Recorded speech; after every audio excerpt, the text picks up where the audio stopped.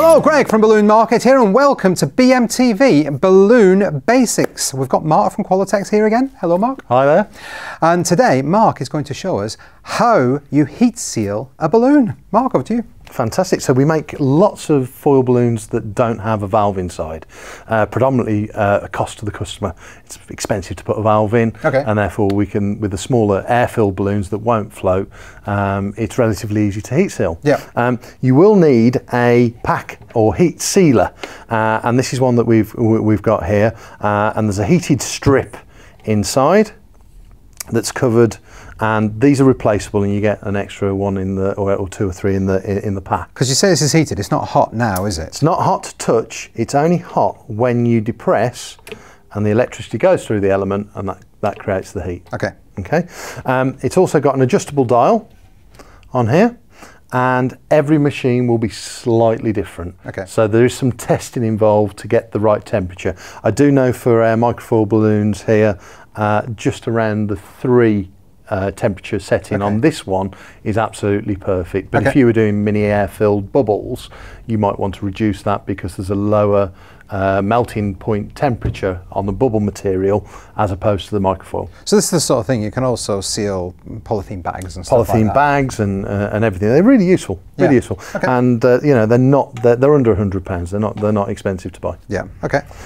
So the end effect is obviously to have a foil sealed with air that's very durable and lasts a very long time. I think we had one of those. I think, is that the 4-inch heart? That's a 4-inch heart. We had one of those, and I think it was inflated for something like 4.5 years. It just sat on somebody's desk. We eventually got rid of it, but it didn't go down one little bit. I actually have a foot shape foil that I inflated for my son. He's now 14, coming 15. Wow, really? And it's still inflated. Wow. So quality balloon and heat seal properly, it will last for a very, very long time. So what we need to do first, using our trusty Qualatex hand pump, is just inflate the balloon. So remember that this is a high pressure pump, and if you're not careful, you can actually burst a foil pumping too hard.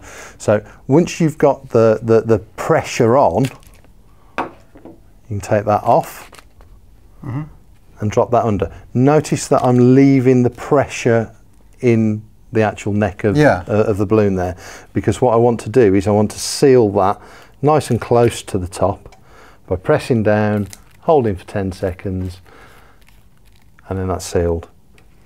But what I'm going to do is I'm just going to move it slightly, and just for security, I'm going to do a second seal. All right. So you've just moved it down literally a couple of millimetres. A couple of millimetres, and then seal that again. And when you know that you've got a good seal, you can actually see across the plastic there that there's a mark, and it's penetrated through to both sides. And that's how you know that you've got a really good seal. So we also make lots of shapes. So I'll do one of our cupcakes. Again, using the pump as a gauge of when it's actually full, making sure that our cherry's inflated at the top. Keep the pressure in the neck. One seal close to the neck, and then actually remove the air that's in the rest. So why do you keep it down for 10 seconds? It's really there's no extra heat coming through, but I want the heat to penetrate perfectly and it to cool with the pressure on. There is a certain amount of back pressure in the balloon, so the pressure that I'm holding down on there is stopping that breaking that seal until it's cooled down. And again, a second press, and then you should have a really good seal. Excellent, Mark. Thank you for that. That is how you heat seal a balloon. Bye.